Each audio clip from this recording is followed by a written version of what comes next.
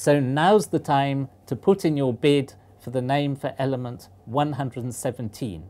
I think it would be really good to name an element after Richard Feynman. So you could have the element Feynmanium with the element symbol, I think Fy would be quite nice. I'm particularly excited about element 117.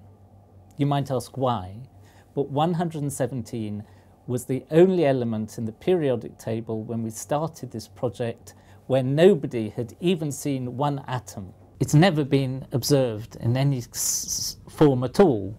So the field's wide open, and I thought that it would be quite impossible to make a video when we were making videos about each element, about an element where nobody had even seen one atom. This arrangement just seems to fall to bits before it can properly form. Then, about 3 years ago, our first video wasn't very good, there was an exciting result from Russia, from Dubna, where they synthesized the first atoms of element 117. No, it's really exciting because it's the generation of new matter. You know, it's almost like a chill goes up your spine. It's like, wow, something new, something really exciting. So those of you who've watched our videos for a long time will know that if you want to synthesize a new element and have your experiments accepted, you have to wait till somebody else has repeated the experiments, done it a different way and got the same result.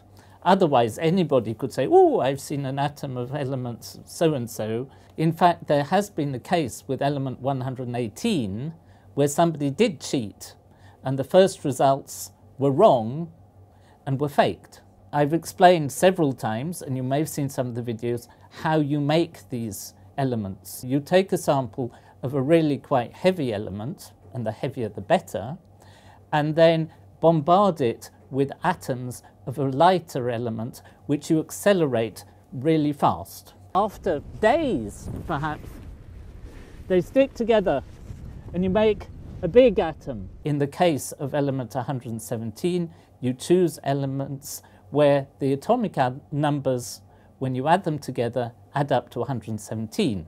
In this case, they used an element 97, berkelium, and calcium, which is element number 20. 20 plus 97 makes 117. And the atoms of calcium were accelerated in a huge accelerator in Germany at the GSI in Darmstadt to a speed that's about 1/10 of the speed of light, and banged into the sample of berkelium and created a few atoms. Now, the technical problem is that berkelium itself is a highly radioactive and unstable element. And in a very productive demonstration of international collaboration, the berkelium was made in America in the Oak Ridge National Lab, and then 13 milligrams, that's a tiny bit, just almost too small to see, just a few grains, were transported to Germany.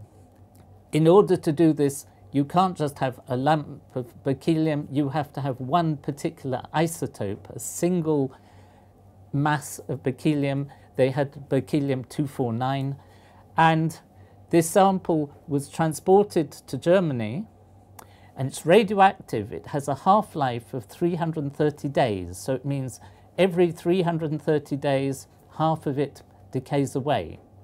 So not only is it radioactive, but you have to work quite quickly or your valuable sample is gone before you get round to doing the experiment. So they did the experiment, the berkelium was made in the Oak Ridge National Lab, transported to Germany, and then it was bombarded with calcium atoms, and they looked for the signals for the decay of element 117. And they saw signals corresponding to the sorts of decays that are here on my tie from earlier radioactive elements they've made. And the way these elements decay is that they give off alpha particles. These are nuclei of helium atoms, and the mass changes in steps of 4. So the mass goes down by 4 units, and it transforms one element into another. And in fact, they discovered some quite interesting isotopes of other elements that were formed, which had never been observed before during this decay. If berkelium is such a pain in the backside and they have to get this tiny sample which decays away, why don't they use different elements? Why don't they use 50 and 67? I think the reason that they use these pretty light atoms is that if they use bigger and bigger atoms for the collision, there's a likelihood that everything will smash up, because the smaller elements are inherently stronger and they don't fragment when they hit the target. And so I think if you used 57 and 60, you'd just end up with a fantastic mess of fragments going everywhere. You might make the odd atom of 117, but it would be lost in the noise of everything else. So the next stage is that a joint committee of the International Union of Pure and Applied Chemistry and the corresponding one of physics has to decide whether the evidence is really good enough. If everybody is happy, then there's the exciting thing, they choose the name for the element. The people who get the honour are those that discovered the element originally. I'm not sure whether this will be counted as the Russians or the Germans, but I suspect that everybody will sit down together.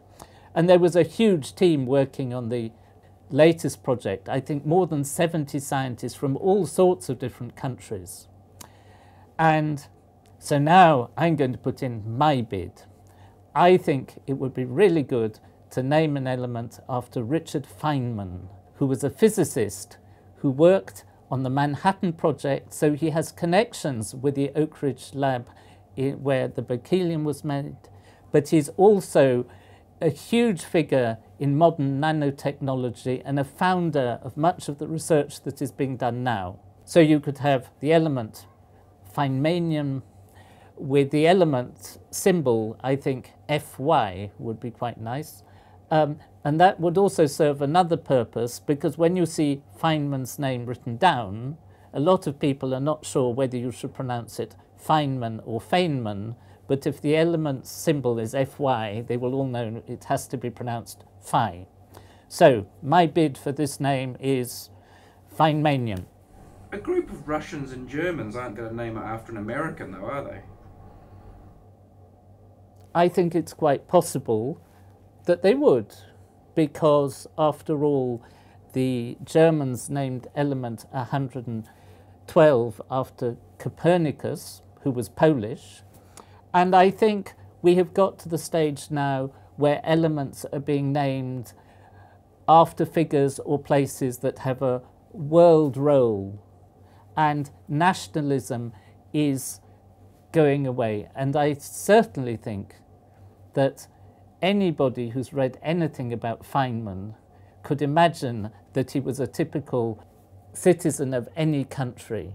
He is about the most unconventional scientist that has lived in the last 100 years, and also one of the really influential ones as well. Professor, for the last year or two, though, I've heard you advocating the name Plancium. We still haven't got Plancium. Have you abandoned your love of the idea of Plancium? I still like the name Plancium, but there's some other elements still, 115, 113, so there's still opportunities, and of course 118 as well. But 117 is an odd number, and it's good to name an odd element after an odd scientist. I've already got the prize. The prize is the pleasure of finding the thing out, the kick in the discovery, the observation other people use it. Those are the real things. The honors are unreal to me. I don't believe in honors.